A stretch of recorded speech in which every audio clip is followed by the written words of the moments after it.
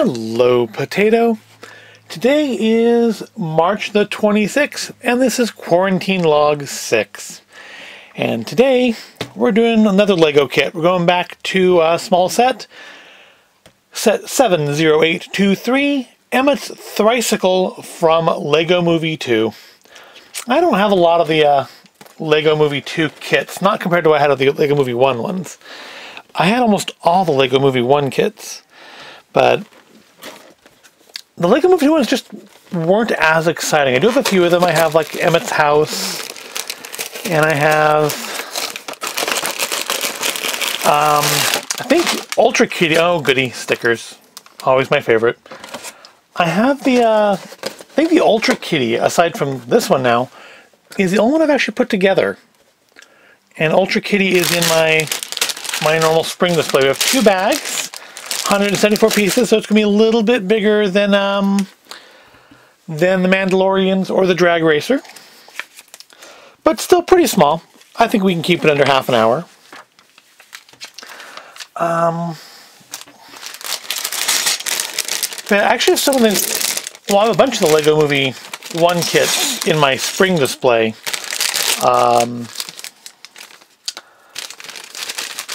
Including the plumbing truck, the one that's supposed to turn into a spaceship. I prefer it as a plumbing truck because it just looks nice on the street. I have the ice cream truck too.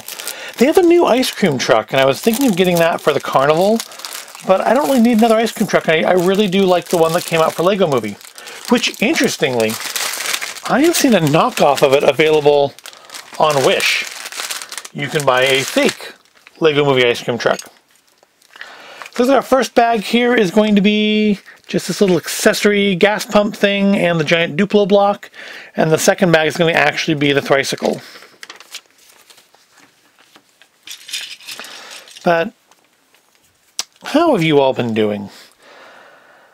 I actually have ventured out of the house a couple times the last couple days. Yesterday morning, after shooting yesterday's video, I went out and worked in the backyard a little bit because it's massively overgrown. It's a little less massively overgrown now, but our green waste bin is full, so it is going to have to stay that way a little bit longer.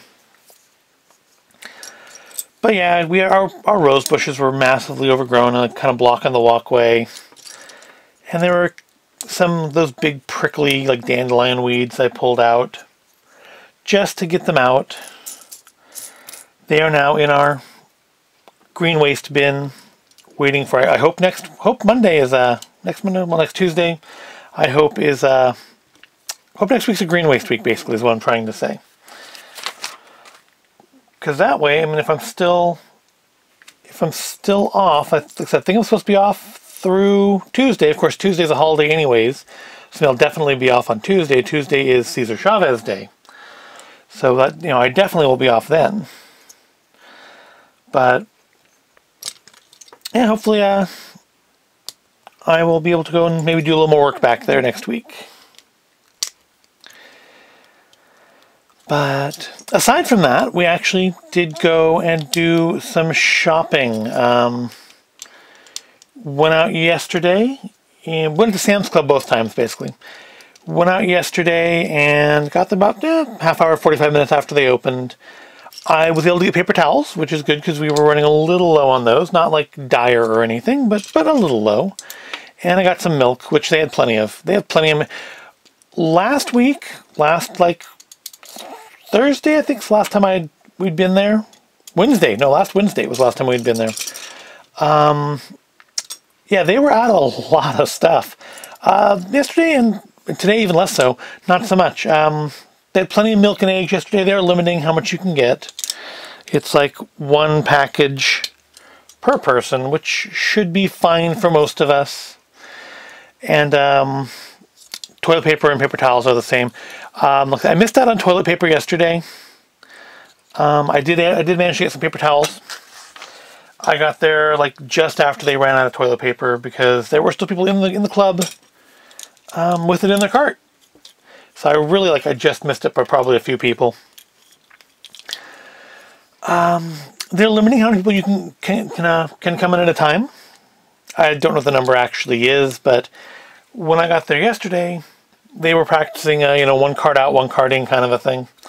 So I had to wait a little bit. Not like an obnoxious amount of time or anything. I'm not going to go full Karen about it or anything. It's not like Shop Disney or something important. Which hopefully, maybe Saturday's log, maybe tomorrow, but maybe Saturday's log will actually get to be about the Minnie Mouse Main Street, Minnie Mouse, the main attraction. That's it. Like I said, my wife was successfully able to order those. And they're supposed to arrive tomorrow, but I'm kind of hoping maybe today. Or at least maybe early enough tomorrow that I can do them in tomorrow's quarantine log. I have still heard nothing about myself having to return back to work yet.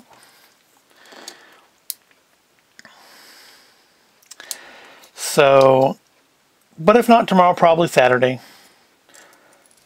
Sunday will just be a normal video. There'll be no quarantine log on Sunday, no matter what's going on. There'll be a normal video on Sunday. I need to record something for next week, though. I haven't recorded anything for next week, for next Saturday, next Sunday. Is that right? That's right. Why is that so much tighter than that? Anyways, though, back to venturing out. Have I turned over 2 pages here? I have. So we went out again today in the hopes of actually getting some toilet paper. And we got there before opening. And it was it's not as fun waiting out in front of the Sam's Club as it is waiting out in front of the Disney store, I'll tell you that. But we got there, we were in like the second group allowed, and they were doing one of those elderly hour days today. So people of the age of 60 were being allowed in first, but they didn't take all the toilet paper. They actually had 2 brands. They had store brand and I think it was Cottonelle. Maybe it was Angel Soft. They had another brand in any case. Yeah, so that was good. They weren't. I mean, I'm sure they're out by now. By the time I'm recording this, certainly by the time it's released, they'll be out. But they had some this morning. So I mean, if you go out and do your shopping early, and they have little lines on the floor by the registers. Not that they have enough people in the store that there should really be a line, but they have little lines on the floor by the registers. And he is done. The little eye, googly eye. So that, if there's a line, you can stand far enough away from the other people. These pages are sticking together. Go. So, yeah, I've got some necessities. Again, they actually had more stuff today than they had yesterday. Today they actually had lunch meats. Yesterday, the whole lunch meat area was still like completely empty. But nope, today was good. We got what we went in for, and then some. Otherwise, just been sheltering in place, posting food pictures, watching a lot of Murder, She Wrote on YouTube, and yeah, nothing too much going on. Been playing Red Dead Redemption 2, kind of off and on. And that's quite a good game. I mean, it took me a little bit to realize it was a prequel to Red Dead Redemption, not a sequel. Because at first I thought when, John Marston was showing up, like, oh, I thought his name was Jack. And then I realized that Uncle was still there. I was like, oh, well, I know Uncle. Spoilers if you haven't played a 10-year-old game.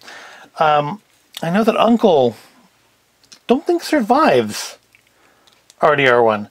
And then I realized that, oh, Jack, the little kid Jack, is the Jack from RDR. And this is John Marston, the player character from RDR. But some interesting things. I think it says I'm like 65% of the way through. Honestly, there's a sequence in it. I'm going to try not to spoil because I know the game itself is less than a year old.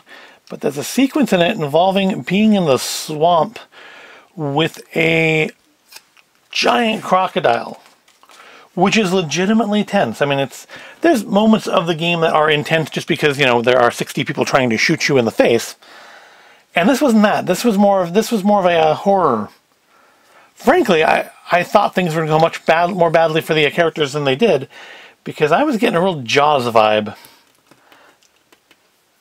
It actually, for a game that is, and a little spoiler here, is ultimately kind of at least it certainly seems like it's going in that direction, kind of a tragedy. It's got some really varied moments in it. Okay, it goes like that. There's a little silliness. I mean, it's a Rockstar game. You have to expect a little bit of that. Lots of just intense, senseless violence. But it's good. I'm enjoying it.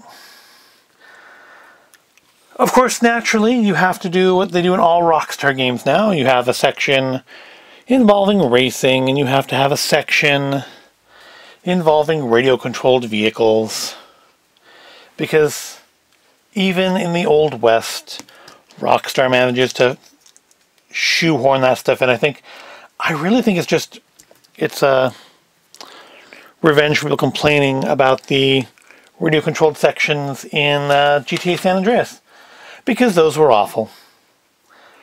And I think that actually wasn't even a section you absolutely had to complete to beat the game, but those are why I never finished the game. I just disliked those portions so much, and it's a shame because there's some great actors in there. But yeah, I just so passionately disliked the radio control missions that I abandoned the game. I never have finished it. Which is probably a shame, because it was a good game. Alright, so, I know. I said before I was going to talk about podcasts. Because, you may have observed, you may have run through your supply of YouTubers that you like. Maybe there's just nothing on Netflix or Disney Plus that's keeping your attention. Although after watching Murder, She Wrote, last week we watched Bedknobs and Broomsticks on Disney Plus, and that's still a classic movie. There are some parts of that movie that maybe have not aged well. I'm thinking in particular the Portobello Road sequence with the Indian dancers, who are very clearly, at least some of them are very clearly, white people in brown face. Yeah, that's not great. I don't know that was even great then. To be fair, as a child, I never noticed. But as an adult, oh yeah, I notice. Got our first sticker on there for the gas pump. What's the little logo supposed to be?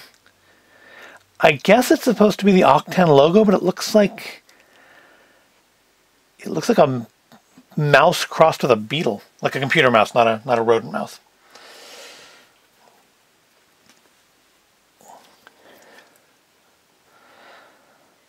But still a good movie. Still holds up. The effects in it are still pretty good. Not all of them. But yeah, it's still a fun and enjoyable movie with some unfortunate moments.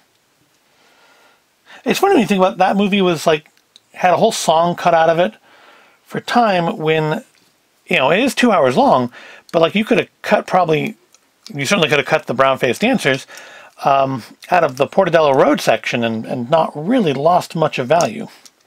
Oh, it's supposed to be this way. But anyways, podcasts. So, I first started listening to podcasts actually shortly after we first got broadband. And I started playing some of those Momorpagas, the MMORPGs. And growing up, playing not growing up, didn't play Dreamcast, but playing Genesis and Super Nintendo, I would frequently, You know, I didn't always have two TVs handy, so what I would frequently do is listen to podcasts. Not podcasts, audiobooks. Couldn't listen to podcasts in the 90s. Didn't know what a pod was. Pod was the thing you escaped from a starship on. We'll listen to audiobooks. I've actually still got my old Hitchhiker's Guide to the Galaxy audiobooks on the shelf in here. I listen to audiobooks while I play, because I mean, back then, of course, games didn't have any sound to speak of. So, yeah, I would listen to, you know, like Stephen King or Hitchhiker's Guide or whatever. I mean, I'd listen to kind of the same books, because audiobooks were expensive back then. I mean, you kids today with your Audible, you don't understand how expensive an audiobook was back when they were on the cassettes. But I would listen to those while playing games, because I've always been kind of a multitask, lack of focus person. Is that supposed to connect?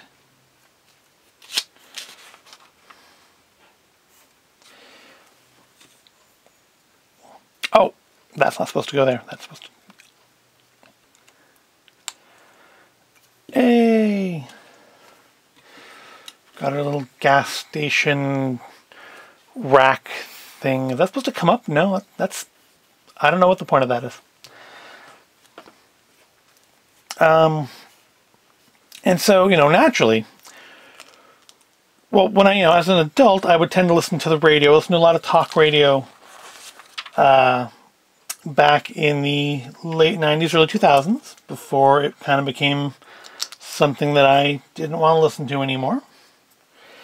Or rather, at least the options for what I wanted to listen to disappeared in my local area. But then we got broadband and started playing the MMOs, and they didn't have much in the way, you know, a lot of the free-to-play stuff.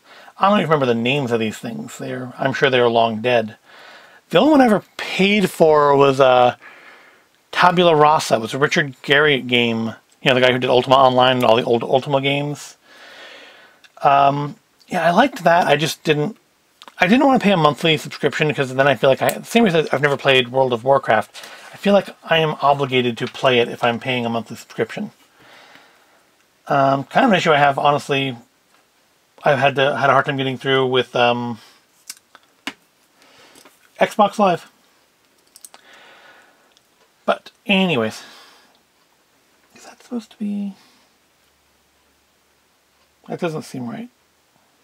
That isn't right. That's on backwards. It's supposed to be on that side. So I wanted stuff to listen to while I was... No? This way.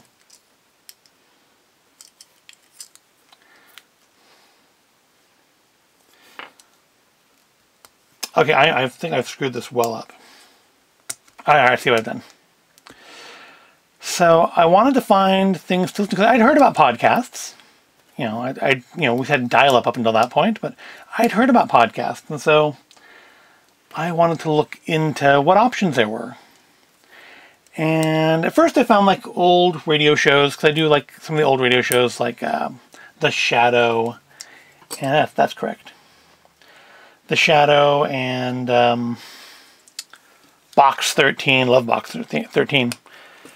But, you know, you go through those pretty quickly, so I started looking to see what else there was. And I found some podcasts that no longer exist, like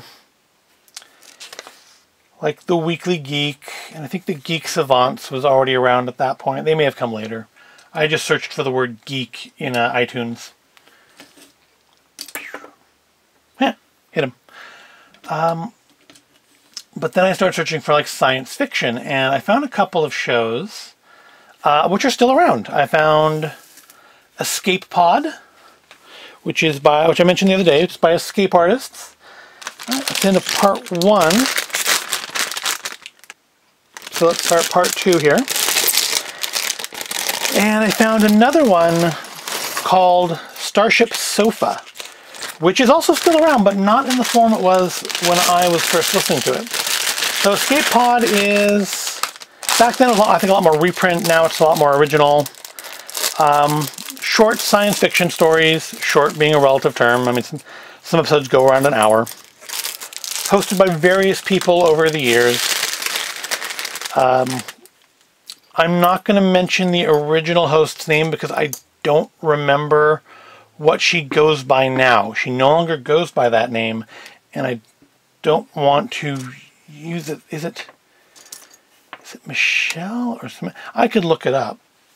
I will look it up. Bear with me for a moment. I mean, you've been bearing with me for this long. Of course, now my phone's not going to unlock. What is the original host of Escape Pod's name? And it says I have no Wi-Fi, which is weird because I clearly do.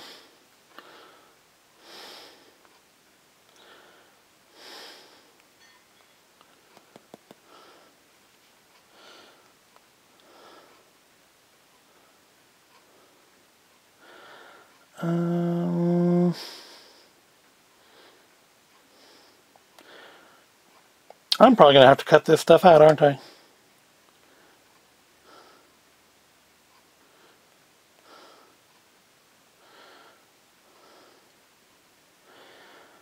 Visible pink unicorns.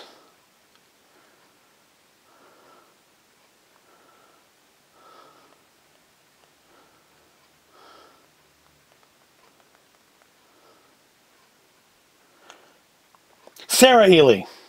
She goes by Sarah Ely now.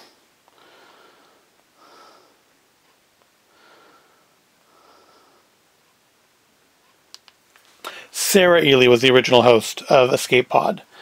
And yeah, it was good, some good shows. I mean, it's a mixed bag, and I'm going to say, I still listen to it. I'm going to say it's maybe a little more hit or miss now than it was back then, but it's still good. Different hosts. They have different hosts like weekly now. But I mean, Sarah Ely, I think, isn't even involved with Escape Artists anymore. I believe it's owned by, or at least run by, the guy from Pseudopod. Alistair Stewart. That's who I think just kind of owns and runs it now. This is sticker number 2. And then the other one I mentioned was Starship Sofa, which at the time was hosted by Tony Smith and a friend of his, I believe called Kieran. And they would do, it wasn't a science fiction story podcast back then.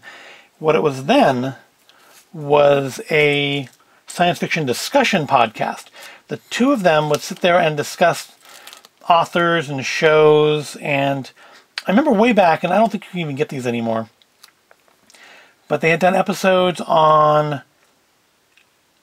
I don't know if it was Douglas Adams in general or Hitchhiker's Guide specifically, but it was one of those two, and they did one specifically on the show Red Dwarf, which I've liked ever since I was in, like, high school.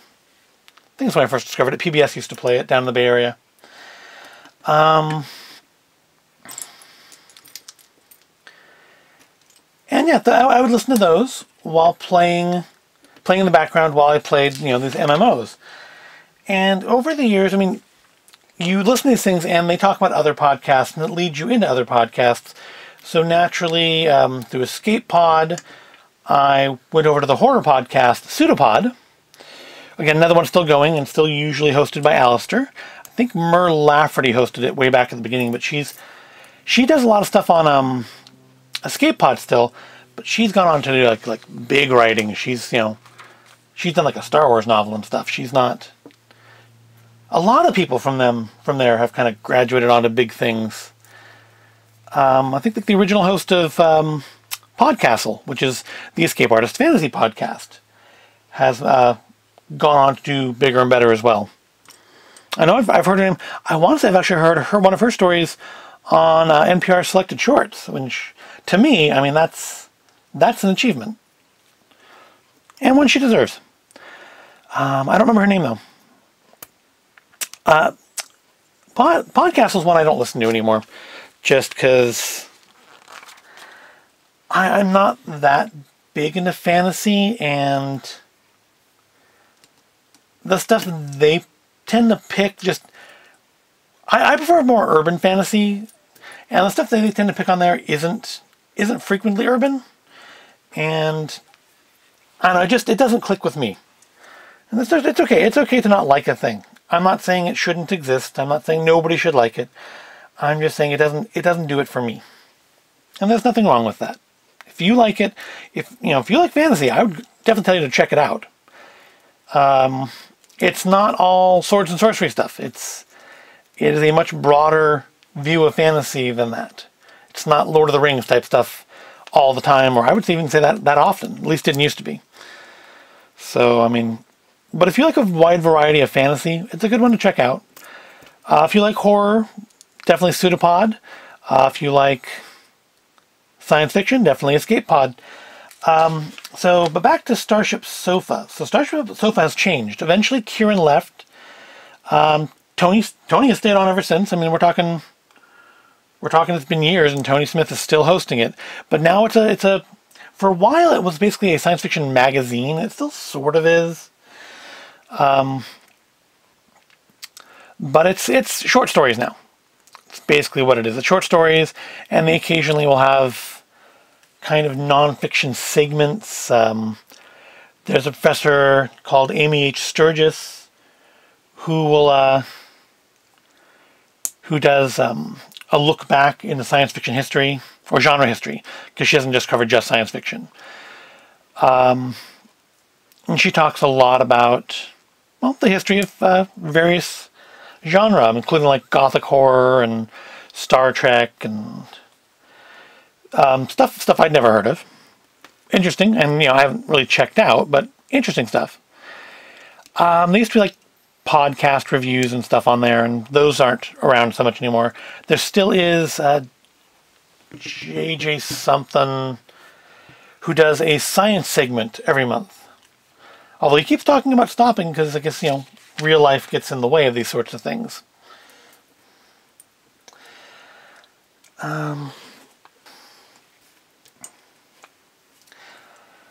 But they have also branched out into a couple podcasts that no longer exist. So I won't talk about those. But one that still does exist, which is no longer part of what did they call it? The Avenue of Wonders or something like that. They had their own little podcast network for a minute. It was something like that. But they had a crime podcast and a pulp fiction podcast and a fantasy podcast. And I think Starship Sofa is just down to Starship Sofa again now. But the horror podcast, Tales to Terrify, does still exist. It's just kind of off on its own now.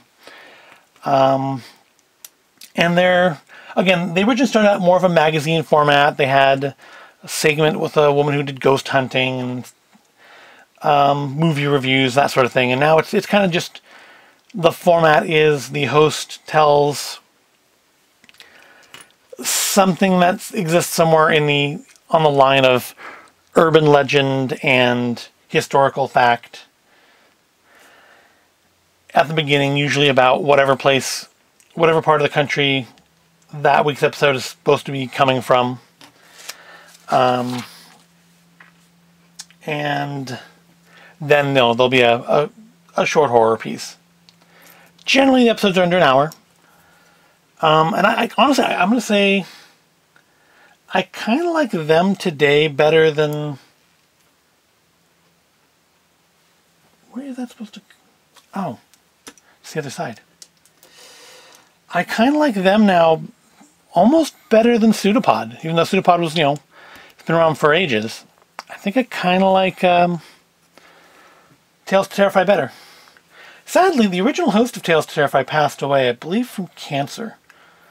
And it's sad because he was a really I'm not doing good with names today, so I'm not going to even try to give you his name. You can look it up if you really are interested.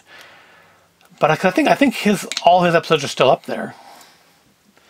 But yeah, I was sad when he passed away, because I like the new host, the current host. I think they're on the third host now. And they've all been good. But yeah, I do miss Santoro. Larry Santoro. That was his name. Yeah, he was quite good. But such is life, right? Memento mori. Remember, you shall die. Unavoidable. Anyway, that was depressing. What else was new? So I listened to... So a lot of the stuff I listened to originally was just kind of short fiction stuff. It was... I didn't listen to shows per se. I've only gotten into shows probably in the last 7 or 8 years. And I'm going to... I'm skipping some stuff, though. Other stuff I used to listen to, or still listen to. An author called Scott Sigler. He actually just recently released a book set in the Aliens reality called Aliens Phalanx. But you can actually, if you ever look in the background here, I've got some of his books actually on the shelf back here. I think they show up. Those particular ones are from his Galactic Football League series, which I'm not into sports, but, you know, I am into aliens, and aliens playing football is eminently more interesting than real people playing football. But I've also got some of his other novels. I have Nocturnal and Ancestor and Pandemic and Infected and Contagious. And those three I just read backwards. They're actually a trilogy that goes in the opposite of the order that I read the titles in. But the cool thing about my GFL books there is they're all autographed. Because those are ones he self-publishes, and they're not as widely available as his other ones. But I also listen to an author, and I don't think he has any podcasts up anymore, but he still does stuff. You can still buy his ebooks and stuff. An author called J.C. Hutchins. You can kind of see one of his books over there. He did the Seventh Son trilogy, which the first book did get released in Dead Tree format, and I've got it here somewhere. I don't know where though. It's not on this shelf. But I do have it. I have it here somewhere. Oh, it's over there with the Scott Sigler and Mur Lafferty's Playing for Keeps. Those are really good, and I think the podcasts are long gone of it, but I wouldn't tell you to not go to, I think it's jchutchins.net, and listen, you can still, I think he still sells the ebooks of the Seventh Son trilogy on there, and those are quite good. They're basically about, I'll say it involves cloning and a plot to kill the president. And I'll leave it at that. Because to go into too much detail gives away the twists. Okay. But have I done that wrong? Yeah, I have.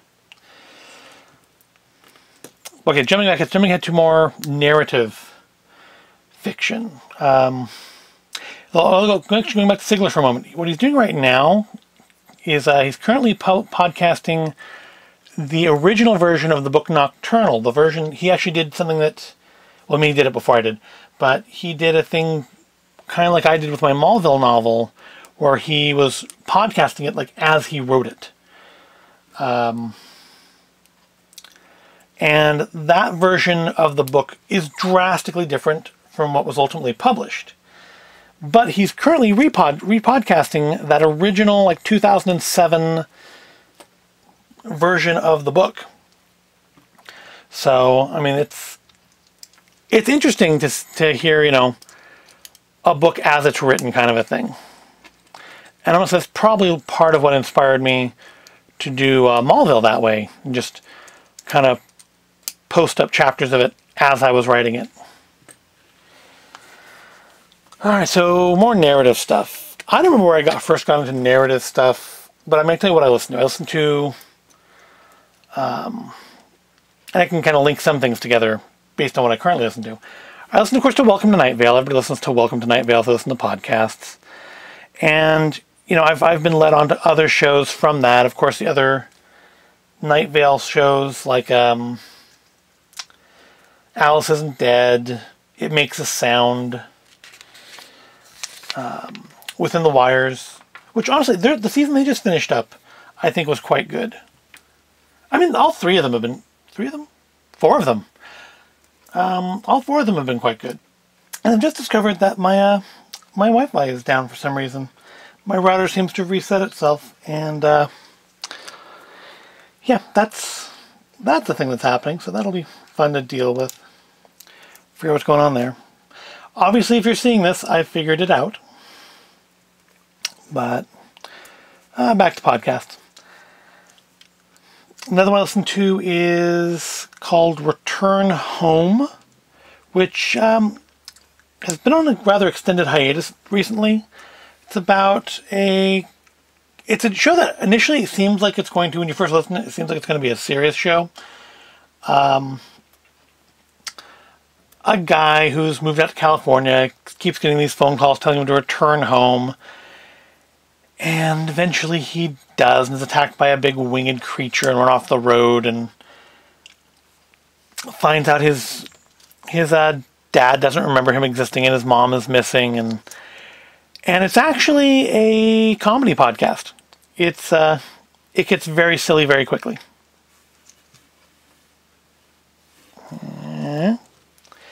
And from that, I've been linked to a couple other podcasts. One called Uncanny County, which is really, really good. Sadly, I think they've pod faded. Season 2 ended with them saying they'd be back in 2019, and it's now 2020. So I think it's unfortunately pretty safe to say they have pod faded. But it's an anthology series set in the fictional Uncanny County, where the only character that's in most episodes is the sheriff and her deputy, Deputy Dillard, who is for some reason always on his first day.